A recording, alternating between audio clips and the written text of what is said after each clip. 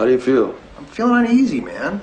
Well, look, Mark, I don't want to suggest anything that might be uncomfortable for you, but you might just consider the possibility that part of your problem, part of the thing that's making you so miserable is the angst over killing a lot of people.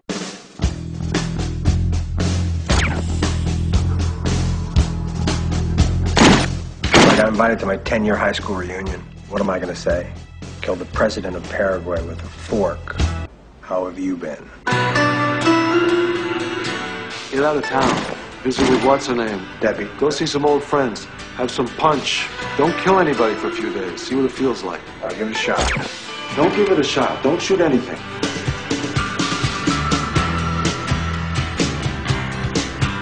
Under blue moon, I saw you. How long's it been? 10 years?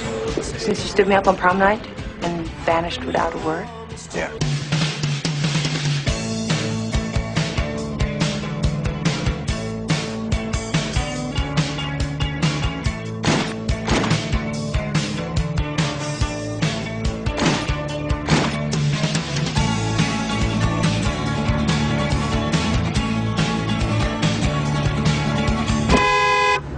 Years, man!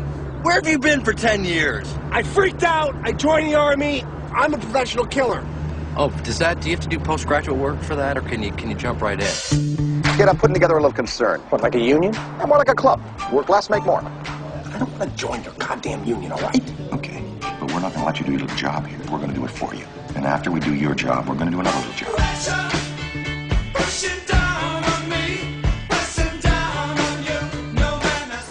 Job?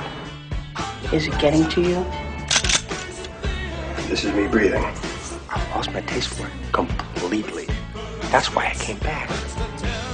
You know what you need? What? Shakabuku. It's a swift spiritual kick to the head that alters your reality.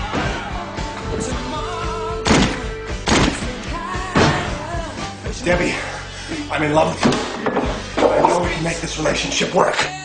This union, is there going to be meetings? Of course! No meetings.